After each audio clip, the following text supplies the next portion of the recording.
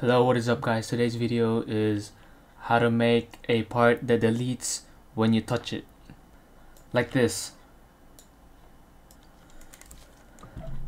So when I touch this part right here, it should disappear or delete. As you can see, it's gone and it's being deleted out the second I touched it. So that's what I'll be showing you how to make today. To make it's pretty simple. It's just any part or anything. Well, it's easy if it's just a part with a script, with a very simple script.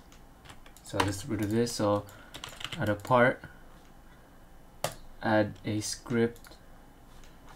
Here's the script. It's really simple. You can just pause the video here and copy it. It's just part, and under it is a script, and that's it.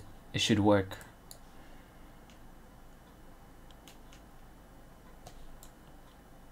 Let's check. Yep, it works.